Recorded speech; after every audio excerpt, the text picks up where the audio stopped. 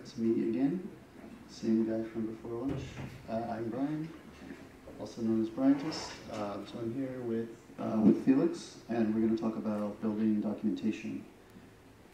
So first on my screen here, we just have the Ansible doc site that you've probably seen before. And we're going to be talking about building a doc site for our own collections separately from the doc site. So why would we want to do this? For one thing, editing docs, adding something to your doc site, you want to be able to see what that's going to look like. It takes a little while for docs to get to the public doc site. You have to actually release your collection. Then it will get to the Devil doc site kind of soon. Assuming your collection is actually included in Ansible, because otherwise it's not there either. Yes, yeah, great point. I skipped right over. If you're not included in the Ansible package, the community package, you won't be on the doc site at all. So that's another good reason. But yeah, it also helps for writing RST, figuring out typos and references and other things, giving you a faster feedback loop. So we're going to talk about some tools to do that. So I will hand it over to Felix. Thank you very much. Other way around, I think, yeah. Works better this way. A little bit further for the left. Ah, is it good this way? Yes. It has a strange echo, I have to get used to it. I can turn it down a bit. No, it's okay. It's just me who has to suffer. I hope it's not you. Okay, so to show you all this, we created a small test collection, which doesn't really do anything, but it has like a role, a module, and a lookup plugin in there with some documentation copied over from other collections, so that there's some interesting arguments back and some text to show, so you can see something. Actually, the collection repository is here on GitHub. We'll be doing everything live. We're hoping that neither GitHub will go down or the internet connection, otherwise we're a bit screwed. But yeah, we'll try to do our best. Also in between, if you have any kind of questions, please feel free to ask and interrupt us. This is likely going to take less time than we planned. But if you ask no questions, if you do ask questions, we'll definitely take a bit longer, but that's good. Okay, so I want to show you first a couple of preparation steps. I don't know how many of you actually tried to contribute to a collection or to even maintain a collection. Yeah, some of you did. The fun is usually first getting to, I mean, you can check out the repository from GitHub, but then if you want to actually try to use that one with Ansible or like even run Ansible tests in it, you might have seen that it's a bit more complicated than just checking it out. For these things, what I did is, or what Brian actually did, is just check the collection out in the home folder code, and then my namespace, my collection. That's the name of the collection repository. The first trick is getting Ansible to actually know about this collection, because now if I do Ansible Galaxy collection list, this one won't show up. Okay. Whoops. Because really, I mean, looks like Brian has a lot of collections installed. But it's definitely not one of the collections listed here. There are multiple ways to do this. One simple way is to simply create a symlink to this collection. No, I'm always confusing. Basically, I have to put the path to this collection inside the home directory, Ansible collections, and then my namespace, and in there my collection. But I think I forgot to actually create that directory. So, sorry for the sound. Oh.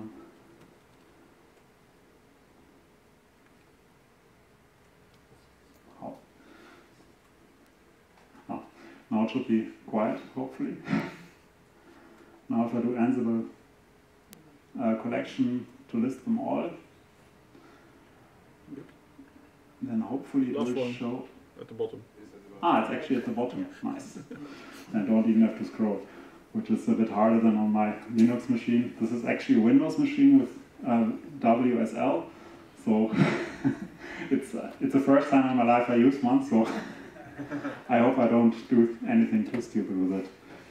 Now the nice thing is that once it's here, I can also use Ansible log, for example, to look at use its list command to look at everything what's in this collection. Now I can list the modules. You can see there's this test module, the module that does nothing. There's also,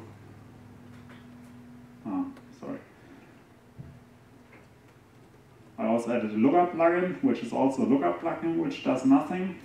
And there's, I think, also a role. Yes, there's also the test role that also does nothing. But they all have some argument specs, so there's something interesting to see. I mean, this way I can also just use the thing.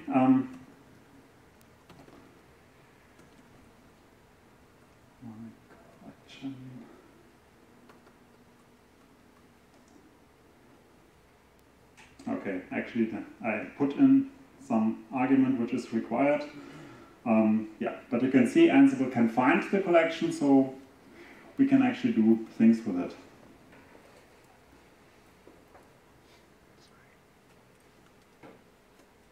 Oh. Okay, so, I mean, for the Ansible CLI tool, the callback whitelist is ignored anyway, if you don't have something special set. But this will be more interesting for the Ansible playbook output. Okay, now how do we get documentation for this collection build? So we can see a nice HTML page similar to the doc site here. I mean, here if you, oh sorry, that's here.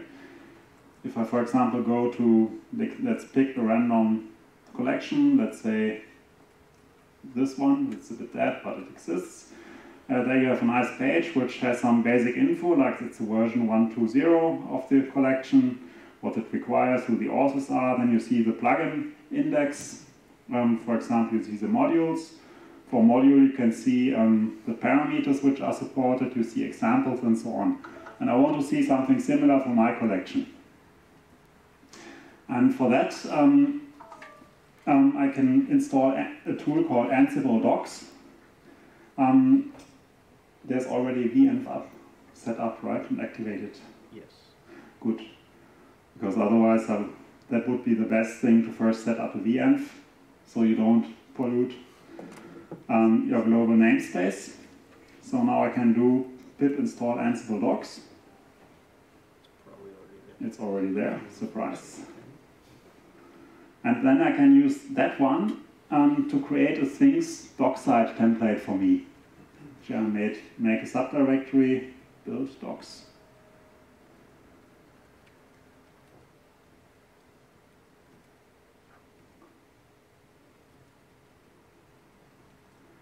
And it has a lot of, or several parameters. There you can configure a lot of things, but the most or interesting or important options are basically you have to tell it which collections to use. If you don't specify anything, which will use everything it can find.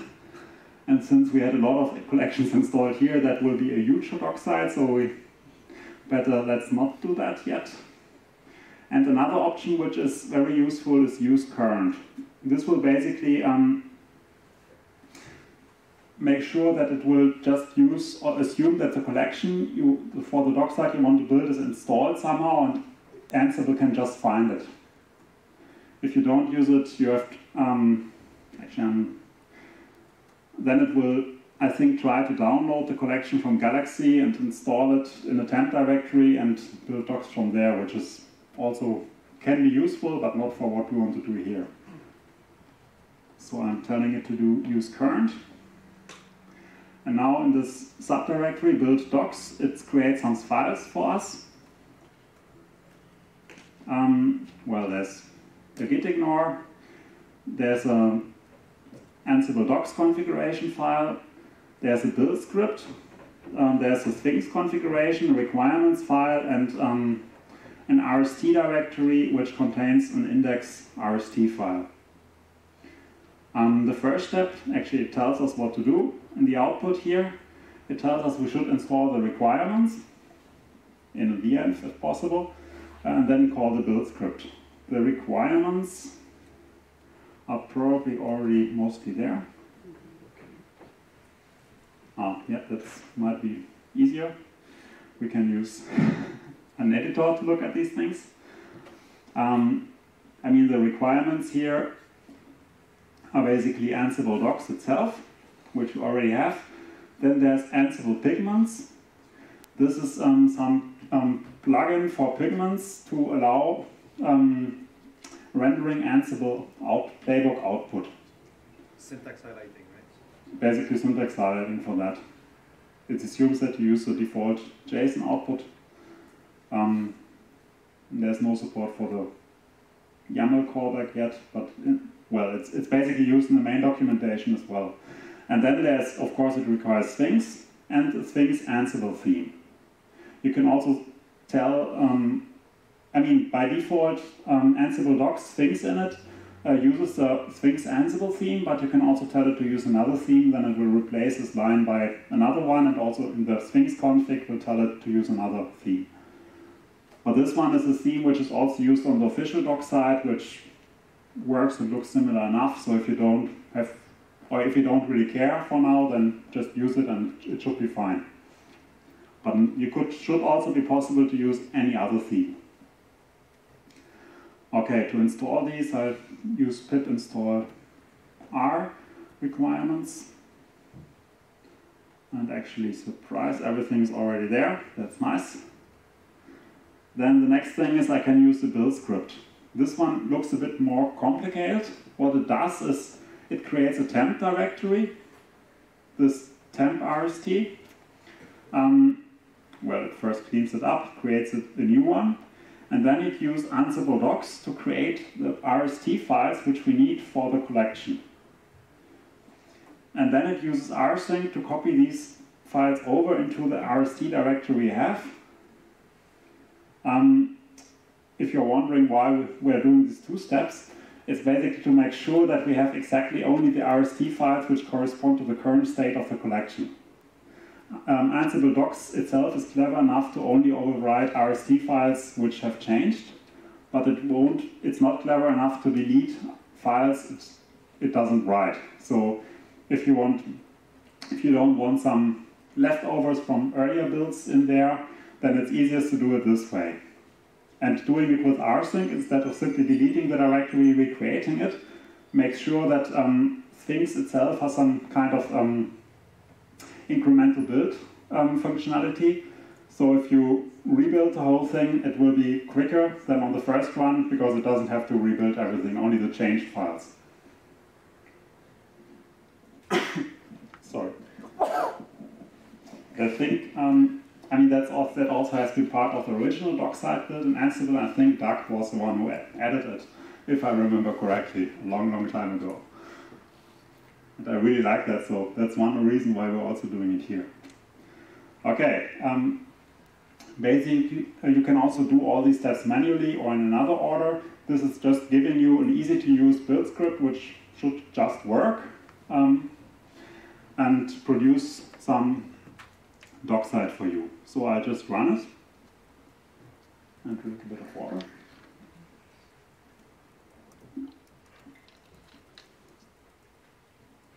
Oh, actually, yes, that's actually, I did a mistake here. When creating these documentation, I didn't tell it which collection to use. So it builds a doc site for everything. And as you have seen, there's a long list of collections, so let's not do that. Let's just build one for this one. So if I now look in it updated the build script. It now passes the name of the collection onto Ansible docs, so it will only create documentation for that collection. So now if I run it again, it will hopefully be a lot quicker. Yes, I mean the first part, it was pretty quick. rsync also was pretty quick, and building the RST also was pretty quick. So let's see how the result looks like. Since it's WSL, it was a bit more tricky to actually find the files, so we did that beforehand. Otherwise I would be struggling to find them.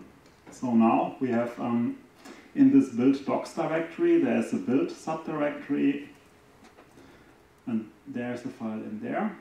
Actually, let me make it a bit bigger. And now I have, well, documentation for my Ansible collection, or collections, or whatever. This is basically the index RST file which has been pre-generated, which I can edit if I want. I can go to the collection index, which, surprise, has my collection and nothing else. And if I go in there, I can see it's version 0.10. Well, we have two authors for this great thing. It requires Ansible Core 2.11.0+. Well, we even have some information about if you want to communicate with us, where you can find us. And then there are indexes. There's a test module, the test lookup plugin, and the test role. And now if I look at it, I can see all the information there is. I mean, there's a description which says the model really doesn't do anything. I promise. Then there's information on the no, it's not a theme issue. It's actually it's a responsive issue because I zoomed in too far. If I zoom out a bit, then I get back the classical table. That's also something which has been there for 1-2 years now. That it's a bit more responsive than the old page. If you have a really small or narrow device, or if you zoom in far enough, then you can see that it actually looks a bit better. It uses less horizontal space. But let's zoom out a bit so you get back the classical table. You can see all this structure basically as on the Ansible doc site itself. It even has attributes, which is also a rather new feature. I think it has been there in core since 2.12. It allows you to put more information to the documentation for modules, like what properties do they fulfill. Like in this case, the module has full support for check mode and partial support for diff mode, and the module supports POSIX platform. And there are some more attributes. Most of them are not really that interesting for regular models, but more for modules which have action plugins. I mean, in the Ansible core documentation, you can see a lot more. There are also examples, return values, basically what you would expect from a random doc site. And it was basically very easy. You basically have to tell Ansible docs to create this things page template for you. Then you can run the build script and ta-da, you have the docs. Okay, that was the first step. I think the next step is that we want to kind of automate this a bit so you can integrate it into GitHub. Do you want to do any, see if there's any questions about the first part? That's a good question. Does anyone have a question so far? Good. Yeah, the next part Brian will present, because he wrote these workflows, or shared workflows, which you can use for that. And yeah, you'll see they're really cool.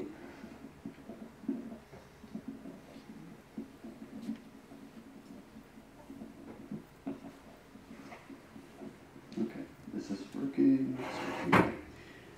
Right, so yes, so this work is, all right, so let me go back a step, where this started. I was trying to write documentation for my collection. I suck at RST, I don't know it very well, and I was trying to figure out how do I get feedback on this, how do I know what's going on. So originally, some folks in the docs community helped me out. They're like, "Hey, here's the build on the main Ansible repo. You could copy your files there. You could run the build script that's there, and it'll build everything. But yours will be in there in a weird place." But it worked, and I was able to see the output, the actual render RST output, like you're seeing here. Just takes like forever. And Yeah, but it's still much quicker than waiting for it to get published. So yeah, so but basically I was like, well, wouldn't it be great if we had a way to have like fast iteration on this? But this Sphinx init command did not exist then. So it was actually like I was looking for this, and of course Felix, being the guy that he is, just went and created it, made this amazing thing. So yeah, so then I was looking like, well, how do I automate this on a collection? My collection uses GitHub Actions, so I'm like, let me build something in the CI, try to build these docs at PR time, really get that fast feedback loop. So long story short, I did that. I built this stuff over time, and that gave us, there's a repo here with a set of both actions and shared workflows. And one quick note, maybe we will publish a list or a script and also all the links to all these things after the talk. Yeah. So you don't have to try to figure out the URLs from the way too small screen. Right. Okay. So these things are open and available for anyone to use, just like other actions and workflows. There's some documentation on the wiki here, and that kind of goes over some of these actions and the workflows.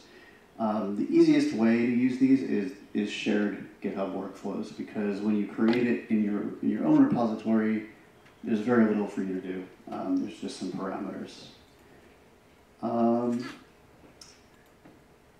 So let's see, do we have anything?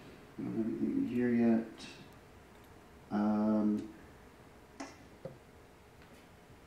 Should we start with no publish? Or just like for the PRs, maybe, or whatever you prefer. If you've got a PR, because then you show from the user's point of view, might be good. Yeah, that's a good idea. Okay. Create a PR when you have the workflows in there. All right. Maybe I'll just create that from the branch. This is probably too. Okay. All right, we'll do that one first, and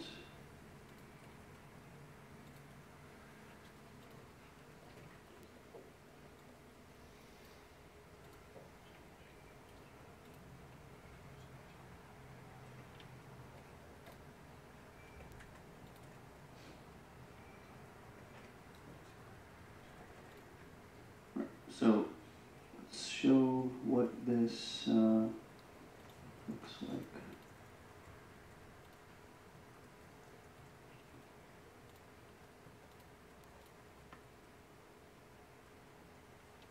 Okay, we're going to do this as a PR and then show you, like, this is it. So this workflow here is mostly boilerplate. This is referencing the docs build repo for where to get the workflow. There's a couple of parameters being passed in here. And what this actually looks like, if you want to see what you had to do, was here in samples, PR build with comment, you can actually see this is really mostly the sample that's already there for you to copy. So most of this was not something you had to like come up with on your own. That one is mostly copying it over and doing a search and replace for the collection name. Yeah. So, okay, let's merge that.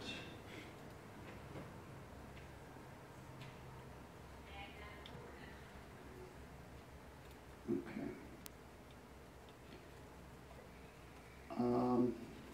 so then we need to change something and put up a PR so you can see what happens here.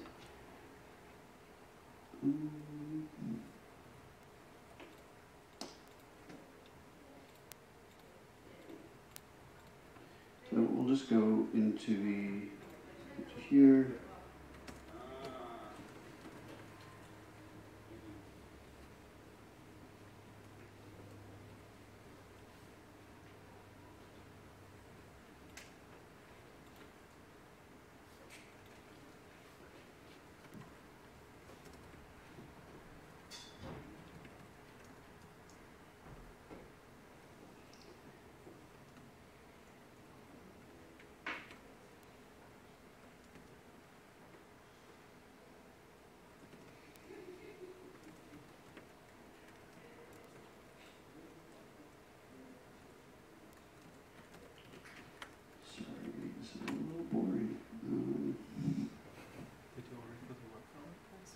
Yeah. Okay. Right.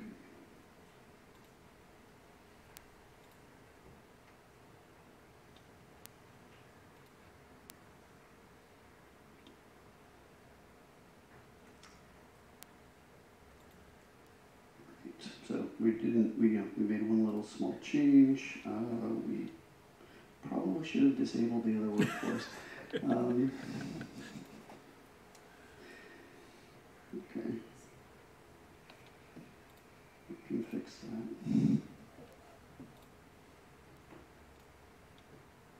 The docs one is already running, so it shouldn't take that long.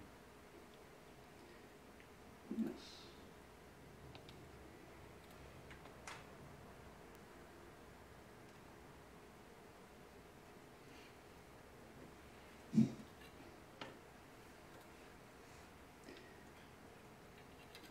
But you kind of see it going along. Yes, I should talk about what this actually is doing. The build here is doing two things. So it's checking out the base, like the target of your PR. It's building the doc site for that, and then it checks out the head or the merge commit of your PR and builds that doc site. The reason it builds both is so that it can compare them and see if there's any differences between them. That way, if there's no differences, it doesn't really do anything. It doesn't affect your PR. But if there are differences, like there are here, it will post a comment on the PR, thanking you for the contribution. It will show you which files changed, and it will give you a little diff of what changed in there. So this gives you some feedback right away of like what's going on here. It will also give you a link directly to the run because the whole build is here as an artifact. So you could click this, you could download it to be a zip file, and that'll have the whole build just like the output from the build-a-stage script earlier.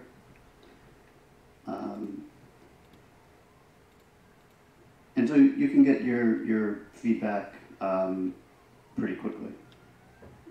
Now, that's nice and all, but yeah. Sorry, I might have missed it, but do we have somewhere where you can click and view the generated page live without having to download that?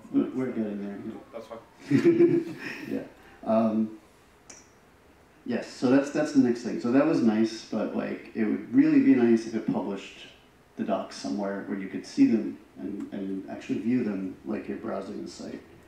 So that is also possible with this. We have two shared workflows for publishing, one for GitHub Pages and one for a service called surge.sh, which is actually what I used first. You can also publish to any other place that you want. So this entire set of workflows and actions are pretty modular. So there's an easy path with like the defaults, but you can go ahead and pick out whichever pieces you want and do something different with it. So if you wanted to publish to an FTP site or your own hosting somewhere, that is that is possible.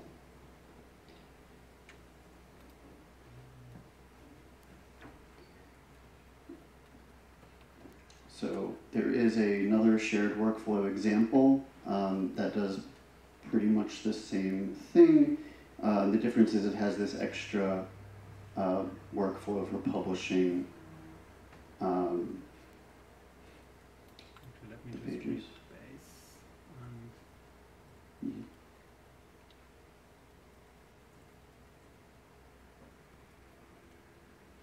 can you reload?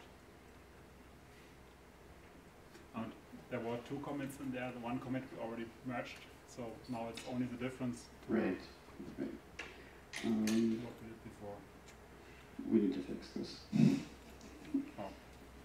Otherwise, this is not going to work. Okay. So what this is, there's a conditional in here on the publishing step, which checks if the current repository is your repository. The purpose for this is so that if people fork your repository, it's not trying and failing to publish pages on the fork repo. So we actually we do have to put the collection name in here.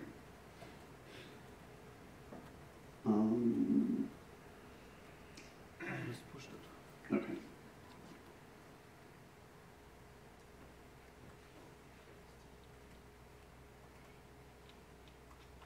Okay, great.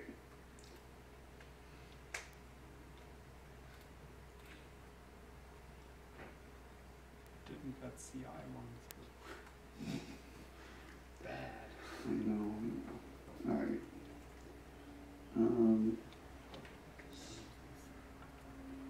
Do you want to make a change this time? Sorry? Do you want to put up a docs change or? Yes, I'll do that next. Let me just kill some of the I'll CIs, kill it, yeah. otherwise it will take forever.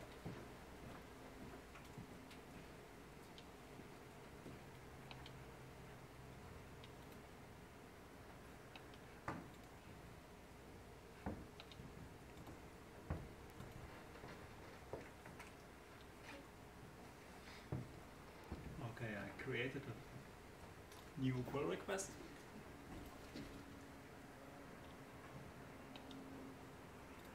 Okay.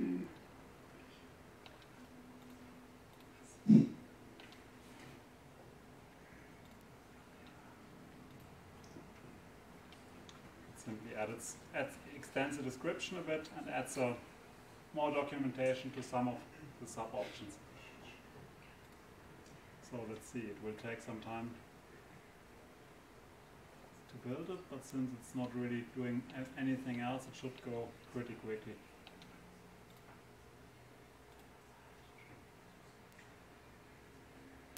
All right, so we have the builds going here.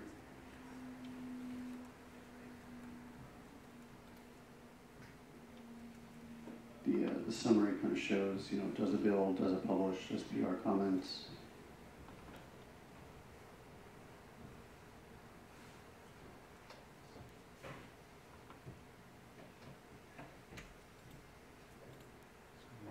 We didn't prepare the GH pages branch.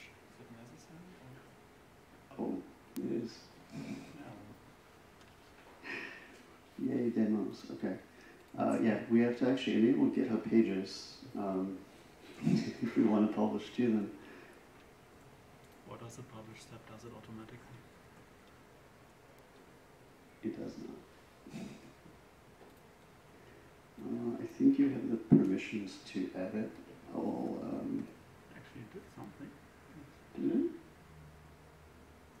Well, that would be nice.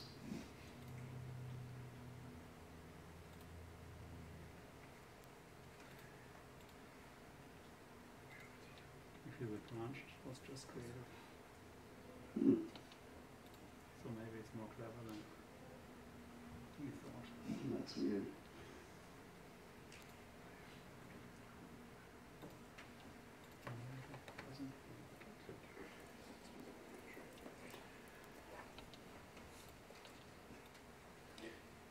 Oh, maybe you didn't. Might need to have it enabled and to specify what the branch is. Yeah. That should actually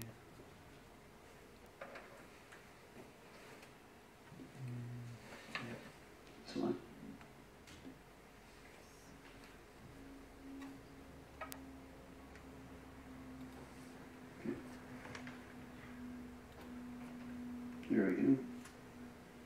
We have a deployment running. This workflow is just something that gets put there automatically by GitHub Pages.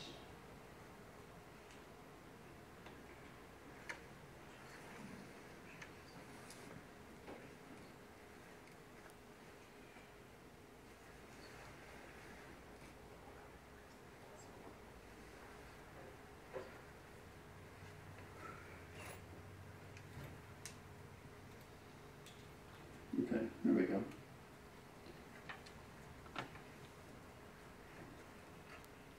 So this is the published site here on the GitHub Pages URL.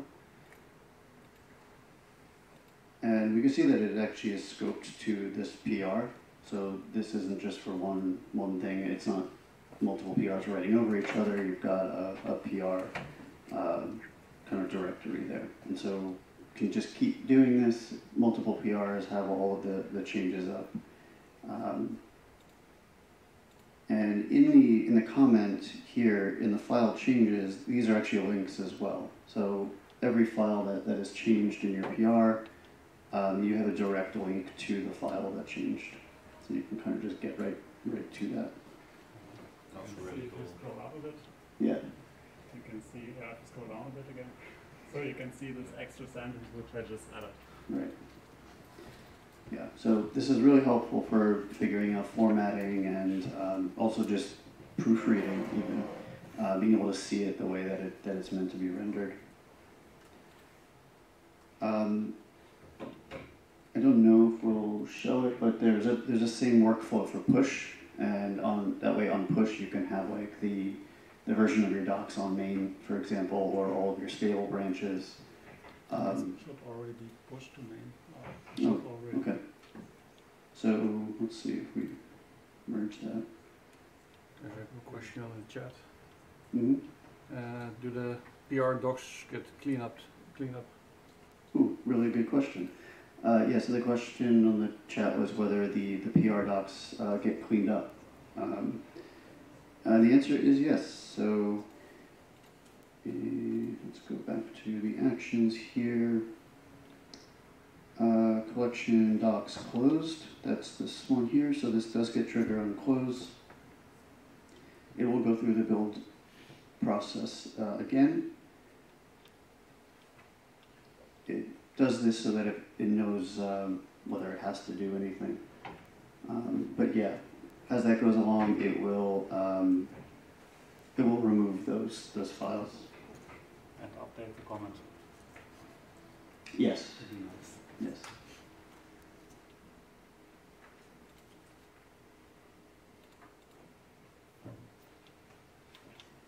Right. Let's just see if this worked. Okay, yeah, so this is now the main branch with the, The text isn't updated yet because that one is still building. yes. But whenever it will be done. Yeah. It also works for tags. So if you push a tag for your releases, you could also browse like /tag, and then the tag if you wanted to build a link to very specific complete versions of the docs.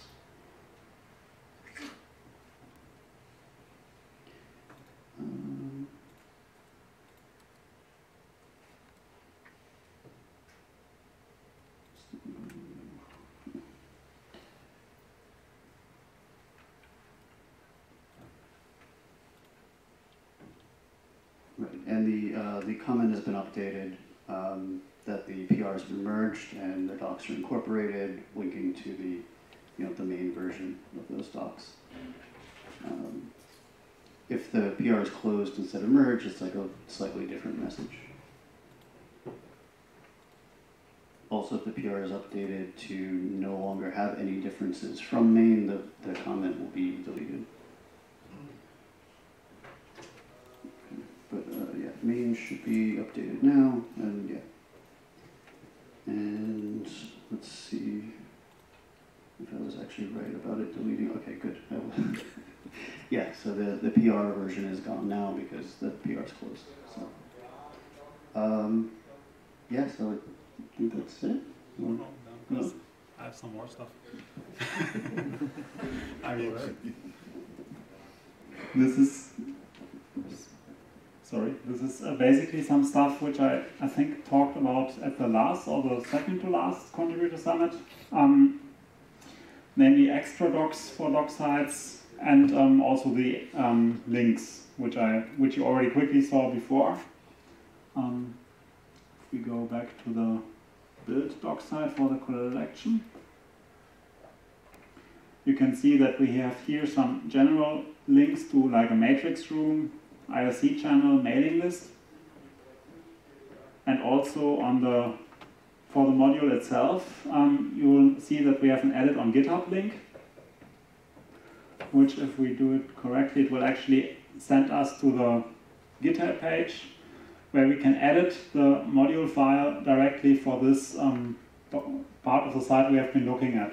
So we were looking at this test plugin, the test module, and as you can see, if I edit it, I'll get an editor for the collection for plugins modules test, which allows basically any random person looking at the docs to simply be able to click on it and with the least amount of work be able to create a PR to modify something, like fix a typo or expand some wording or correct some wording or whatever you have. Okay, so the one question is, how does this actually work? I think this one is, yeah. So in the collection we have this docs directory, docs, and then in there docs site, and then there's a links YAML file with what some, it doesn't seem to like something with this. No, that's okay. Oh, okay.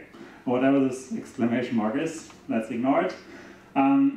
This file comes with a lot of comments. That's because the whole repository is templated by the standard collection template, which exists, I think, in the, was it Ansible collections repository, which you can use as a template for new collections. It contains some things already in there, like, for example, this file.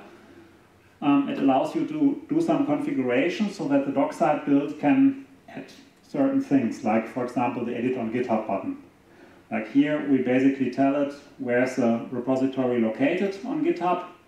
We tell it the main branch where edits should go.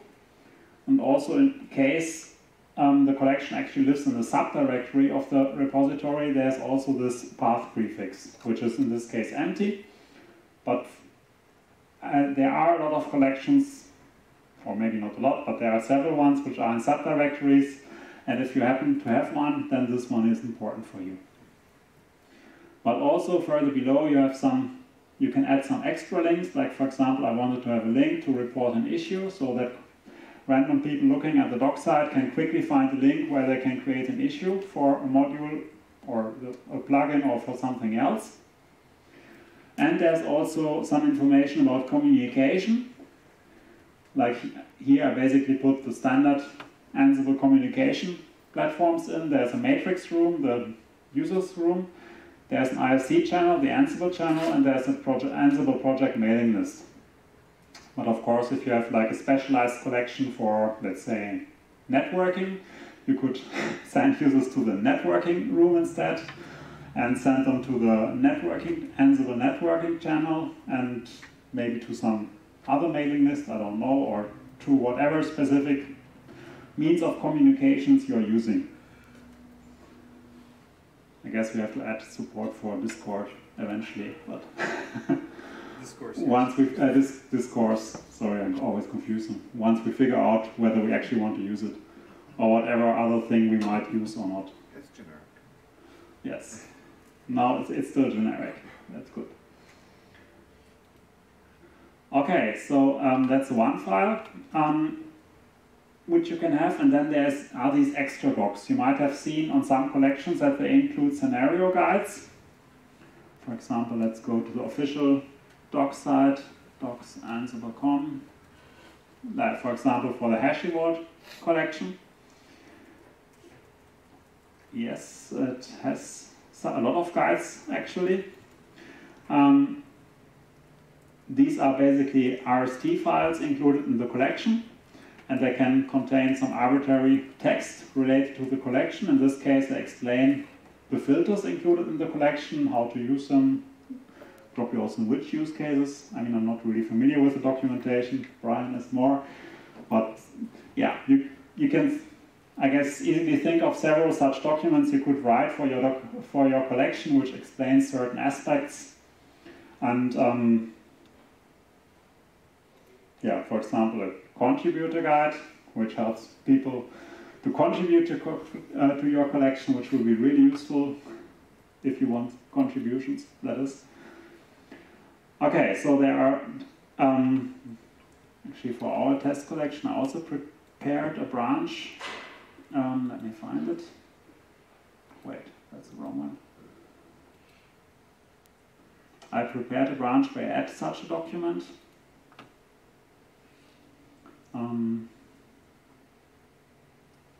This UI is always confusing me.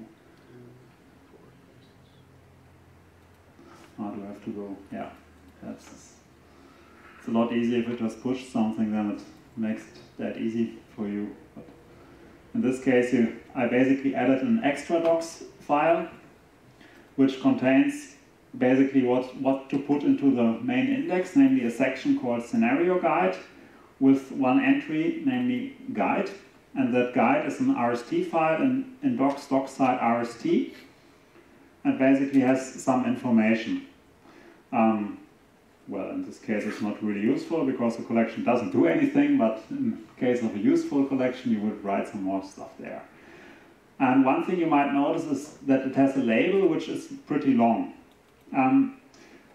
We had one problem when we were allowing arbitrary content for collections in the doc site, namely if you look at the Ansible doc site, you want to prevent that there are 20 collections which add a new label named scenario guide, because you can only have one label scenario guide in a huge doc site, otherwise you've got a problem if you want a reference to it, to which collections would the user be sent.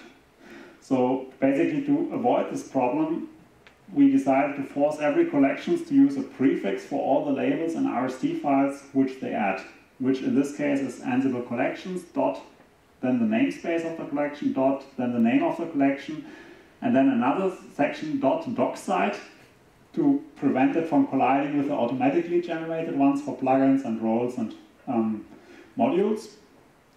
And then you can put whatever text you want. And of course, it's pretty simple to do mistakes. Like for example, you could forget about this, just add a label. You can also, here in the links file, which I showed you earlier, it's actually here, you could maybe do some typo or something, and then suddenly you have a problem, or well, the problem will be that Ansible docs will basically ignore these parts to prevent the whole build to fail. But then you notice this problem by basically parts of the doc site which got built that they are missing.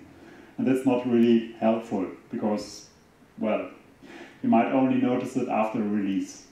So what we wanted to add is like a linting tool which allows you to quickly detect such problems early on.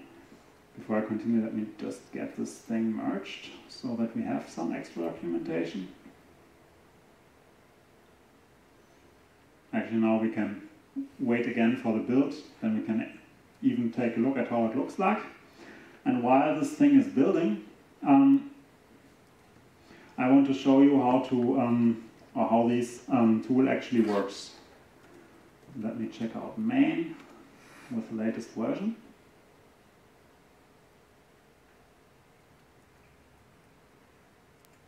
I guess the main part was pulling was actually the other branch for the GitHub pages, because that one, of course, now has a huge or a certain amount of HTML files for the build doc site, so it has to pull some data. Good.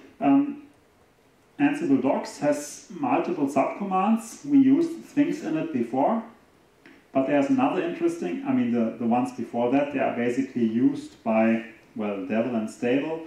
They're used by the doc site build for the Ansible package. Current and collection, they are used depending on how you configure it for building the REST files for the things doc side. Plugin is a special one which you can use to generate documentation for one specific plugin. I don't know if anyone actually ever used it. And then, oh, we got some comments and reviews. Yay, nice. Why not wait for actually the CI to run through so we also the docs one? No. Okay, the docs one should come. Okay, and then there was the last one, which is interesting, namely that's lint collection docs.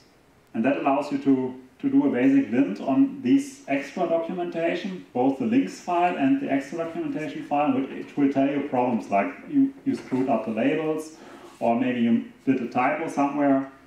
But before I look at that, let me quickly look at this one. We got a comment by the docs build, and some of the files changed. Actually, most of the files will change because some new top-level link had been inserted in the sidebar, so every page changes because of that. You can, for example, see here that there's now a scenario guide entry somewhere, and so on. But I mean, this HTML div is not really that great because, well, do you enjoy reading divs of HTML files which were automatically generated by some theme which don't really look nice? So it's a lot nicer if you just look at the build. Also, that diff will be truncated. There's a limit in GitHub comments, so if it's too big, it won't even be complete. So. Yes, so the Git diff is limited there. And well, now if you look here, you can see that there's a new section called Scenario Guide. And if I click on it, I can see, hey, I have a scenario guide for our awesome collection. It links back to the collection. It has a table of contents. Oh, and where I can also see I did some mistakes, which is kind of nice that I can see it now. It's a really good demonstration. Yes. It's kind of the point of Exactly. I think I screwed that up. That's okay. And I just created that REST file a bit earlier today, and apparently I wasn't watching good enough. It doesn't look that. There's a missing underscore after the... Yeah, between collection. Yeah. No, there's a missing underscore after the accent. Yeah, I think. Yeah, but there's a ref. It's not a regular link, so...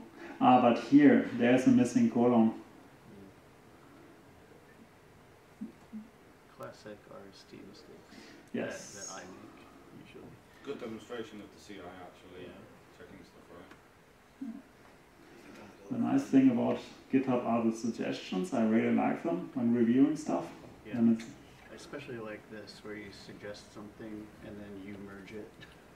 You just accept it. I can even call my own typo stupid, which is, did I forget something? Ah, You should give a little time for questions, though. yes. Good, but while this is running, let me quickly show you this subcommand. So I can use Ansible docs, lint collection docs, and I can simply provide it to a path of the collection, in this case the current directory. It will run, and in this case it says no error because it didn't output anything. Actually, let me quickly introduce an error so we can see that something is... For example, assume that we have some IRC handles instead of channels. Then if I run it again, it will tell me, hey, in links YAML there is a communication, IRC handles, extra fields are not permitted. So I know I screwed something up. In this case I can see, yeah, I think it was a typo, so let's fix it. I cannot modify the extra docs yet because I haven't merged it. But if I, for example, would have an extra doc where the label prefix is wrong, it would tell me, hey, there's a label here which doesn't conform, which doesn't have the correct prefix, it's wrong. So this linting step is really helpful to find such issues before you actually merge it and publish it. Let me quickly go back. Does this one it's still running, or is it already done again? Yeah, it's still running. So we can see in 1-2 minutes how it looks like. Since we are almost out of time, any questions so far? Or any new questions? Not a question, but this is really cool. I've not seen a lot of this before. So Yep. thank you. And really thanks a lot to Brian for actually trying to get it through a workflow. I added it to a couple of collections. It was really easy to add, and it works really great. But it is all built on Felix's work. Well, I could not have done it. yeah, Toshio also did a lot of that work. The power of community. And Yeah. earlier people working on all this build, including Doug, who unfortunately had to leave. So, cool. Let's see if this one, collection docs are hopefully there. Yeah. Done. I'll echo what Gunpla said. This is really cool, and I learned a lot from seeing this. It kind of put some things in context that I didn't It's fully 1 out of understand 2. before. But I wonder, Is So RST this is for- looking better? I'm sorry? Is RST looking better as an option now for your? I thought, yeah, it looked fine as well. I'm kind of really prone to love RST. It's great. But I wonder, so this is, you would use this for collections that aren't in the Ansible package. I guess if there's, Both. Right now, most of the collections using it are in the package. I didn't know, I guess my question was around, like, if there was anything in here that would,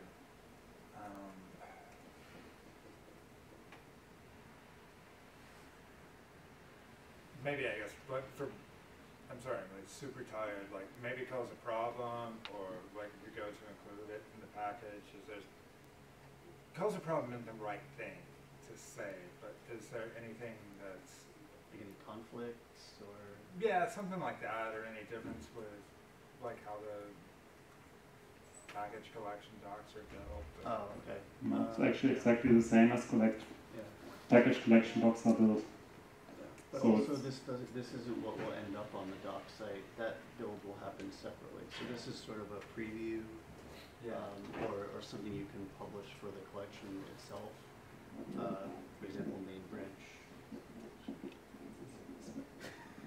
Yeah, that way you can have like main branch docs and things like that. Yeah. At a faster cadence. But yeah, there should be no conflict. Yeah. I don't know if anyone here knows GitLab, and the folks who are here, the question is, do you think we could get something similar on GitLab? I'm not saying you make it, because I see. Okay, yeah, so the question is, can we get something similar in GitLab, as in like GitLab CI? Probably, yeah. So sure, as I said, I built this entirely on Felix's command line stuff. Someone can definitely write that for GitLab. I'm redoing it in Jenkins for my job. I don't recommend that, but GitLab CI should be pretty decent to do, I think. Thank you.